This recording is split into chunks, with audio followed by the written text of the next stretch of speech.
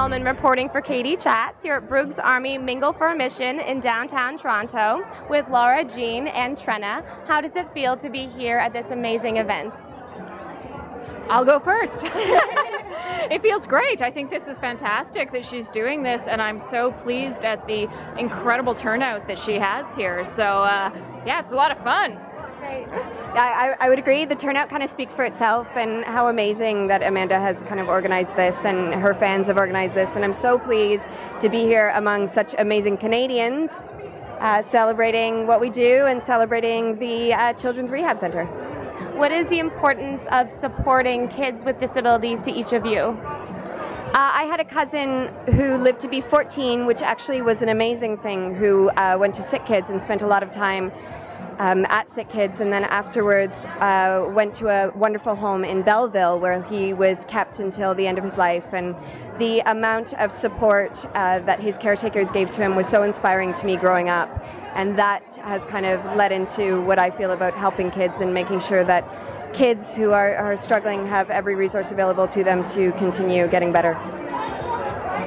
Sort of likewise, a friend of our family's has a child that requires a lot of help and a lot of aid, and seeing the struggle that the family had, just getting funding and getting help as this child grows, has made me realize how necessary it is to do things like this, because it's not just the children, it's the family, and it's everybody that is connected to that child that needs the support. So yeah. What do you think of the concept of combining mingling with your colleagues and friends and raising money for such a great cause all at the same time?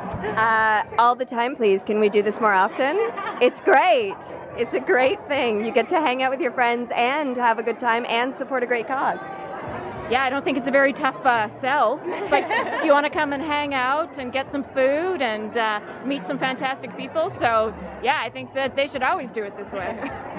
And what is the importance of Canadian film and television to each of you?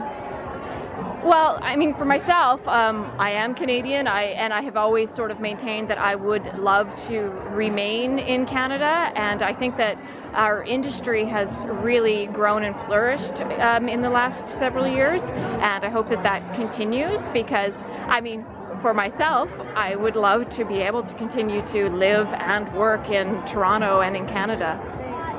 I totally echo those sentiments. I've been really fortunate over the last couple of years to be able to work and live in Toronto and doing some amazing work, and I'm so proud that things are starting to really flourish in this city, and also really proud that, like an event like this, that we have these fans here who recognize us as Canadian actors, and we didn't necessarily have to go somewhere for them to find us, and that we as Canadians are starting to really promote ourselves and really be proud of the work we're doing. So even though we can explore throughout the world and do various things, that we ultimately can come home and be self-sustaining. And what do you think sets apart Canadian filmmakers and TV professionals? Well, I mean, I think that there's fantastic filmmakers in this country, and I mean, that sort of shows in the product and the work.